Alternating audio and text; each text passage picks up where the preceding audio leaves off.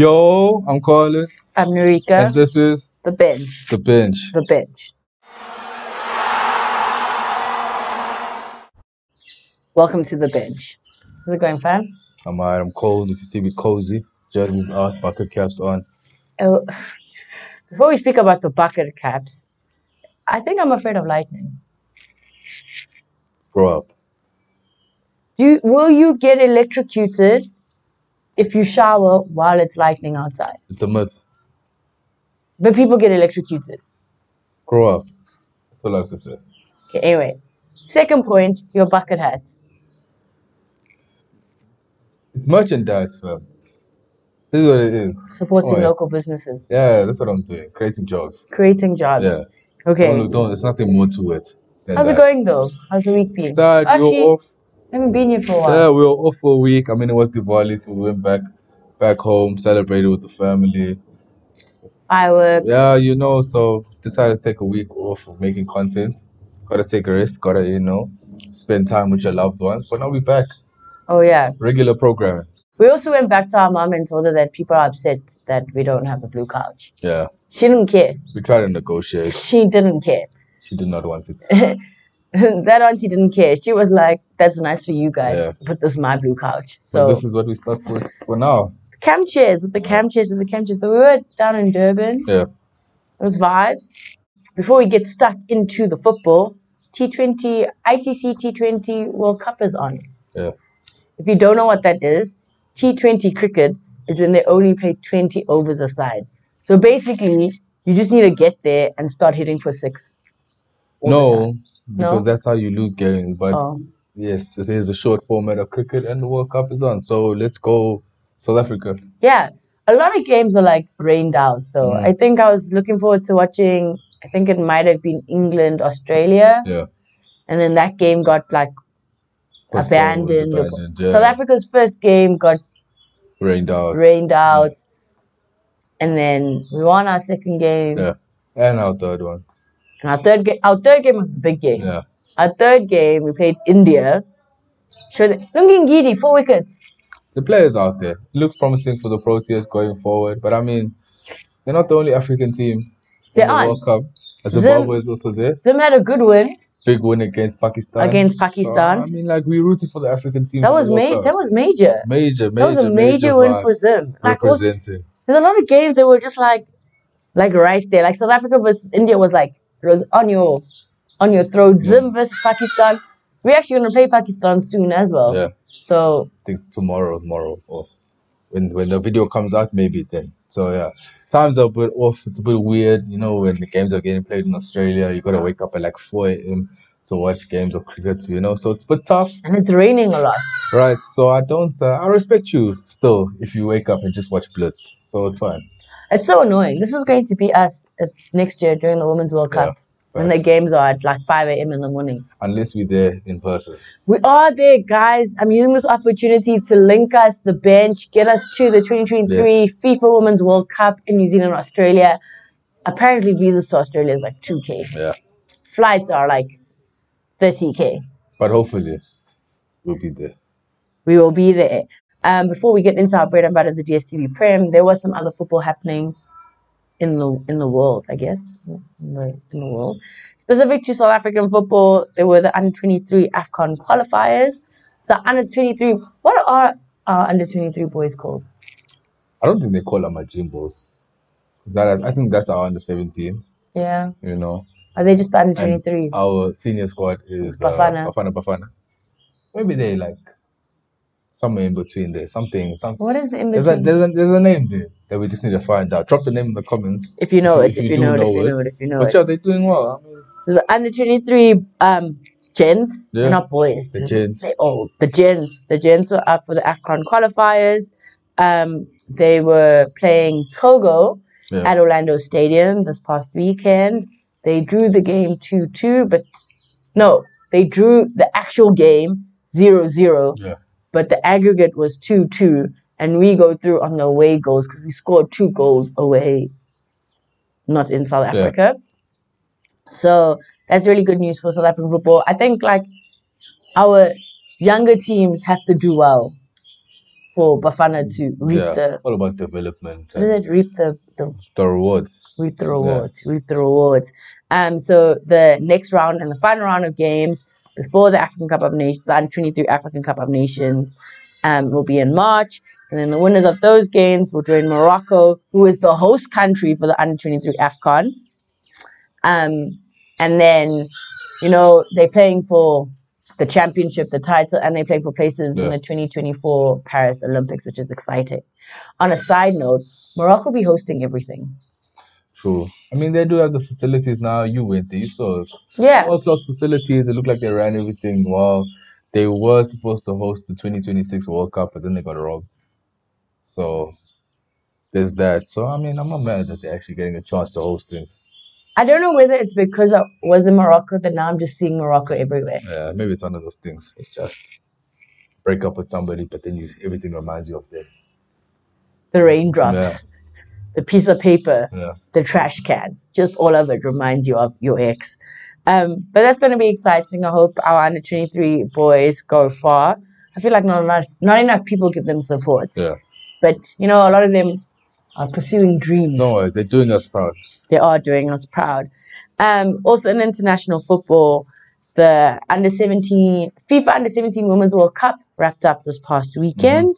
And talking about African football specifically, I think they call the Falconettes, like the young Falcons. I'm not too sure, but you can, again, go into those comments and keep me honest. So Nigeria went all the way to the semi-final. The Under-17 and Nigerian women's team went all the way to the semi-finals versus Colombia. They lost to Colombia in a penalty shootout. And they ended up playing in the third and fourth playoff. They versed Germany. They beat Germany again on a penalty shootout, which is major because I think Germany is one of the teams, especially at that level. And then just in general, Spain beat Colombia in the final. I was rooting for Colombia. Shout out to the Falconettes for actually making Shout out to Nigeria. Well deserved. Love to see progress in the women's football. I think there's a lot of criticism around Nigeria and the Nigerian Federation of Football.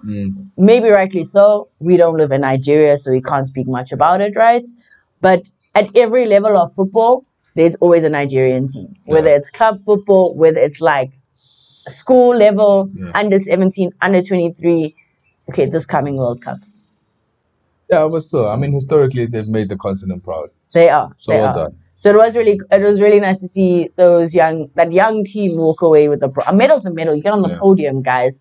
A dub is a dub, no matter what color the medal is. So shout out to the Under-17 women's team for their World Cup run.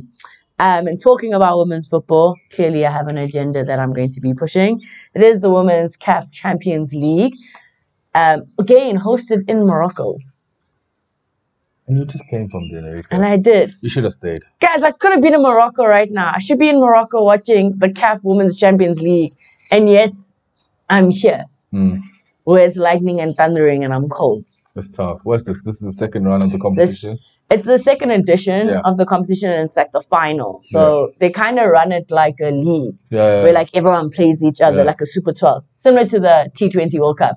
Everyone plays each other and then you go semi-final, final. All the tournaments are going to become going forward in the future. But I mean, it's exciting. It is very exciting. There are 8 teams. I'm going to give you a quick rundown.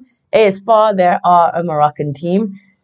I've actually forgot her name. Do you know, when I was in Morocco, the Moroccan, she was the left winger with the braids. Yes, I know what you're talking about. Turanga. I know what you're talking about. I can't remember her name. I can't remember. Fatima. Yeah, she plays for AS FAR. I'm not going to lie, those AS FAR fans, whether it's the men's or women's team, they are mad. Those are ultra fans. I mean, you know what the vibe is like in Morocco. So, I mean, can you be mad about there being fans at every single game? Nah, and never. Just vibes, where potentially... Good support. Good support for the game. So, it's really nice that Morocco is the host country. And when you look at the clubs that are competing right now, the 8 clubs, it's quite spread across the continent, which is also... a good sign for women's football. It's not concentrated only in certain areas of the continent.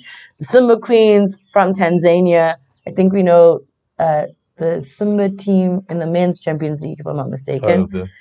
Green Buffaloes. Guess where they're from? Green Buffaloes. Not South Africa. Green. and buffaloes. That's the hints. You're losing me. Zambia. Oh, okay. The flag's green. They have buffaloes. Zambia. My favorite club name I've heard in a while. Determined Girls FC. Determined Girls FC from Liberia. I know what I'm supporting. Well, surely not that team because there is a South African team there. We'll get to that last. Bayelsa Queens from Nigeria. Wadi Delga. I don't know if I'm saying that correctly. Degla from Egypt. TP Mazembe from Congo. And the defending champions, Mamelodi Sundowns, in trying to go back-to-back. History makers. Imagine you like a player like Andile, who's just Otalia. Won like, the AFCON. You won the first Champions League, right? They beat the Ghanaian team. I think they were called Hasakas 2-0 in the original. Yeah. In the first edition of it. Go to AFCON, win an AFCON. Go back to Morocco, and you could go back-to-back Champions League titles. I mean, it's good, what's the word? Good omen for South Africans right now, winning in Morocco. We've been there, done that, so hopefully they can do it again. There's too much experience in that Mamelodi Sundowns team, so I'm hoping the ladies come back with the win. They are playing their first game this week. But we're here for some bread and butter, the DStv Premiership. There was a Kaizer Derby, Maritzburg versus Golden Arrows. Golden Arrows beat Maritzburg 2-0. Tough game for Maritzburg. Solidified on the bottom of the table. 2-0. No goal scored. John Maduka out of there. Who do you think is going to replace him? I think they already named the coach. I can't remember who exactly it was that was named. But yeah, it just seems like it's just switching coaches. I think every season it's looking kind of tough for them, whether or not they get relegated. We don't know that. It's a tough situation going there in Maritzburg. You know, they lost some important players, so hey, hopefully they pull themselves toward themselves. For a KZN team. Want to see great things. I don't know whether it's world football in general or South African football, but owners are impatient. They need to learn some patience. They are very trigger happy when it comes to, I'ma fire you. It's like there's a big red button that's labeled fire the coach. And all they do is sit there going, you're the weakest link. Goodbye. It's tough, man. But I mean, still kind of less than halfway through the season. You know, there's some time for them to like pick up like, we need like 4 wins in a row and all of a sudden, you know, you top 8. So you never know what might happen towards the end of the season for them. In the DStv Prem, fortunes are forever changing. Talking about fortunes forever changing. Cape Town City caught a 2-1 L against Gallants. They're doing bad. I mean, we always football influences. What's compared to last season, when we were giving them a lot of credit, when you look at the log now and you realize that Cape Town City are, I think, level with the team in relegation, or they're just like 2 points out of relegation. It's kind of scary for a club with the amount of like support and money being pumped into it, like Cape Town City, to be in the position 100%. That they are. So they got some work to do, you know. They really do. The game was going to end 1-1. So we're going to pick up a point. But Gallants came through clutch with a late winner. 95th minute. And we love to see it. Insane. Shout out Gallants for that win. Sundowns were back in action. They lost 3-0. And they were like, you know what? Uno, reverse card. 3-0. I hear you. 3-0 against Royal AM. Royal AM caught a 3-0 L against Mamelodi Sundowns. The biggest news out of Sundowns, because we haven't been here for a while, on the bench / the camp chairs, a lot of coaching changes at Sundowns. I mean, not a lot. It's the same crowd. But you literally just, everybody's like... shuffling the like musical chairs. Like, you get a turn or you get a turn. We'll see what actually works. But I mean, at the end of the day, you win 3-0. Clearly, what's changed is working, you know. Interesting fact, I saw it on Twitter, the Daily News, the other day, that Sundowns is the team in the DStv Prem to beat Royal AM the most times and score the most goals against them. So, if you were a betting man, this was the game to bet on. Royal AM drop out of the top 8. They do drop out of the top 8. It's a long time coming. Second season ain't looking... It's not looking as bright as the original season. I mean, they did lose their top goal scorer. They thought they could replace him with the chairman. How's that working out? That was a shot fired. Moving on to AmaZulu versus Stellenbosch. Usutu got a dub. Finally, we broke it. We broke an eight game, no win in the league. Yeah, I mean, it's been a good couple weeks for them. They made it to the final of the MTN 8, which will be hosted in Durban. Yes. And now they're winning in the league. So it looks like Coach Fox is... I think this is his first dub. Yeah, I think because he drew the game before. So now, you're winning some games in the league, 3 points. It's looking bright for them, Hopefully they can get back to where they were 2 seasons ago. Top 5-ish, going back into continental football. So they really do deserve to be. I think the owners also want continental football. Yeah, I mean the amount of funds they've been pumping into the club, and the branding and trying to get support back into 100%. a Durban team. You know, it's as an owner, that's something that you'd want. So hopefully they can do that. But they be saying that the owner of AmaZulu is gaining that reputation similar to other owners of other clubs who just fires when they're unhappy. Coaches, yeah, get a new coach. So hopefully they can just wake up, I don't know, find their identity again. Finding coaches, is it like buying? Is it not, when you buy a shirt, now it doesn't fit you, you just return it, and then you get another one, and then you don't like that one, and then you return it. Some people do that. Some people leave the tags on and they just go. The coaches still have their tags on. That's some nasty business. They're being returned. It's still like a warranty. What is it, a warranty or a guarantee? They're like, you bring your receipt and you can get a new one in 30 days. And then now I'm going to the shop and buying it, and then I see yellow stains. All the coaches, the owners are keeping their receipts on coaches. Nah. They just, I don't want this one. I want a different one. Nasty business. Damn. And then we went into a couple of draws in the DStv Prem. I would say this is Colin's team, but you know what? You never know. Sekhukhune drew 1-1 to TS Galaxy. Tough.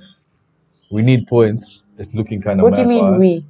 My team. Why are you speaking about you're included? Because I'm like the number one supporter. Says the man with not a Sekhukhune bucket hat. Yeah, unfortunately, you know what? A man like me likes to create jobs and supply other people with funds that I have to give. Make South Africans happy in life. So I will buy your merchandise. Make South Africa great again. Right? That's true. But at the end of the day, my team Sekhukhune needs my support, and we're not looking the healthiest at the moment. Drawing games, and I don't want to get relegated. Because not a single team that I've supported has been relegated so far. Just one team disappeared. Yeah. But we're neither here nor there. We're not going to speak about it. Then we got a six-goal banger in the PSL. Cheaper versus #RichBoy Richards Bay FC 3-3. Richards Bay hang in there. They're not losing games. Second on the log. Hey, bro, they might be playing Champions League football next season, and that's going to be scenes. I don't know whether it's the maiden PSL season high. Yeah. Because we saw that with Swallows when they got back. Yeah. Finished off second. They were unbeaten for the longest time. We saw it with Royal AM. Yep. And they got into the PSL. And they went on a crazy run. Yeah. Right? They weren't going to win it, but they went on a crazy run. We now see it with Rich Boys. I keep calling them Rich Boys, but Richards Bay FC, who are on the top. They're not hanging on for dear life. They're there. They're there. They are winning games, drawing games. They're barely dropping points, scoring goals, and goals is what matters. So shout out Richards Bay FC. And another draw that happened in the DStv Premier Supersport versus Swallows 1-1. Supersport need a win. I mean, they're top 3. Beginning of the season, they lost their games. Yeah. Gavin Hunt looks like he's turning things around. Tulani Hlatshwayo is putting in quality performances. I think just him and Gavin Hunt are that match made in heaven. Because he wasn't doing things at Pirates. Yeah, and I mean that was the first time in his entire career. We actually met someone who was Hlatshwayo is my guy. Yeah, but I mean, he was always that guy. And then Pirates happened. And then let's not write people off. I think that's the lesson you learn from watching a player like him turn his career around late in the game. I think Supersport, if I remember correctly, Hlatshwayo scored the goal. They were on it. And then Swallows went and fetched them and said, you're only leaving here with 1 point. But I mean, you know what? They have a game in hand. They potentially could go second. at some points, and then they could secure Champions League football. So Gavin Hunt might also be back. Uncle Gav. Right? Back in the game. Back in the game, challenging for stuff. Back to winning ways. And I think the biggest game that has happened this past week, I'm still gassed about it. Like, it is, the feeling I have is going to carry me through my work week, honestly, at this point. The Soweto Derby. And you know what the best part about the Soweto Derby was? Is that we were there, live in HD. In person. Yes. It was mad. It was our first Soweto Derby experience. In Soweto. In Soweto. We've been to a Soweto Derby, but it was like really a cup final. This is like a Soweto Derby, you know? So it was insane. Getting to the game was a hazard. First, like, trying to get tickets to the game. Traffic, tickets, you know, but at the end of the day, we made it there into the stadium. 88,000 people basically in there, you know. So sold out game though. So all the tickets were sold out, but like about 88,000 people in the stadium. People in the stadium. I mean, 88,000 people in a stadium anyway. It's kind of mad to watch a single football game, you know. So it's probably like the biggest game in Africa, I believe. You know, if you've never watched the Soweto Derby, it's probably a bucket list game, you know, to attend in person. Like in a global football sense, everyone knows the Soweto Derby is where it's at. Yeah. And you should put it on your bucket list and you should go. I met people who like grow up in Johannesburg, like have access to going to the games and they've never been to a Soweto Derby. Never even attempted to go watch a Soweto Derby. Oh, it's crazy, you know, it comes soon enough, you know. I feel like I'm judging you. If you feel like I'm judging you, I'm judging you. Like I'm 100% judging you. Soweto Derby is where it's at. The game was worth it though. 100%. Definitely was worth it to go. Prime seating. Prime seating. You know, that's one thing you can always count yourself lucky on when attending a PSL game. It's wherever you want. There's no rules. But yeah. Great weather. The sun was shining. It was just, what a lucky day it was. Yeah. What a great day it was. If you follow the Soweto Derby, you know that the game ended 1-0 to Kaizer Chiefs. It was an at-home game for Pirates. Yeah. And I was speaking to some people and they said there will never be a Soweto Derby at Orlando Stadium because it doesn't have the capacity for the fans. I mean, like, what, 50,000 compared, that's the extra 30,000 people they could pack into the FNB Stadium. So 100%. You're making money, it's good for the league, you know, it's good for the branding, good for players' exposure. So I don't have anything wrong to say about it. You know, the atmosphere was probably one of the best footballing atmospheres I've been in with crowds engaged in the game. So, yeah, speechless. So great. I actually am speechless. There's not much more that I could say about the Soweto Derby, but let's talk about some football, right? As a neutral, I just wanted goals. Yeah. I wanted, like, exciting football. I wanted goals. As someone who wasn't a neutral, Colin. I was a neutral. Job creation. He says wearing a Kaizer Chiefs hat. Job creation. Okay. Anyway, as a neutral, I know I always come onto the show and I always trash Kaizer Chiefs because I love to see their fans in tears and sadness. But on the day, from my perspective, Kaizer Chiefs had a better game. They did.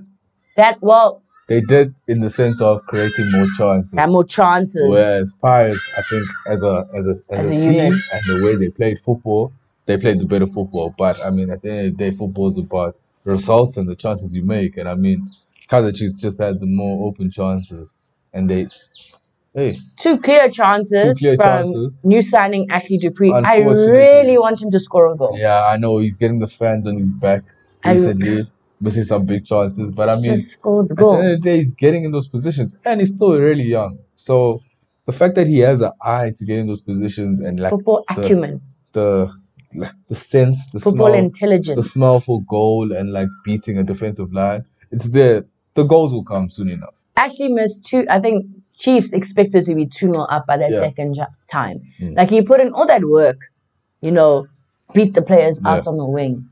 Beat the defenders, one-on-one with the goalkeeper, and you're passing it to the goalkeeper. Yeah, it was tough, man. But I mean, at the end of the day, it didn't matter. No, because Chiefs scored. Chiefs did score. And that goal was insane. Probably one of the best goals I've ever seen in real life. I didn't believe it when I was watching it in real life.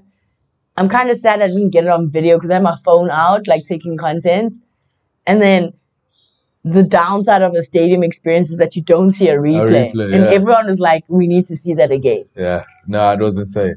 It Was insane. I mean, Yusuf Maart, Yusuf Magic Marts. take a bow. It's probably one of the probably one of the best Soweto Derby goals of all time. You know, so I like watching it in person. I was speechless. I just sat there. If you do not watch the Soweto Derby, if you do not know about this goal that we are speaking about, Yusuf Maart scored a goal from inside his half. Yeah. The man so the Pirates player, he lost the ball. Yusuf Maart got the ball, looked up.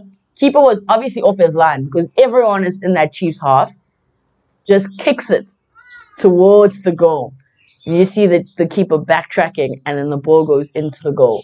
Pirates fans didn't know what to do. It was insane. It was an insane goal. So, as a whole, Soweto Derby experience, 10 out of 10. Highly recommend. Highly recommend. 5 stars. What else do you do? Thumbs up. Yeah. Double tap. Go watch a Soweto Derby. That is all the football. DSTV Prem is going on a break until December, largely because everyone is prepping and getting ready for the World Cup that is coming up.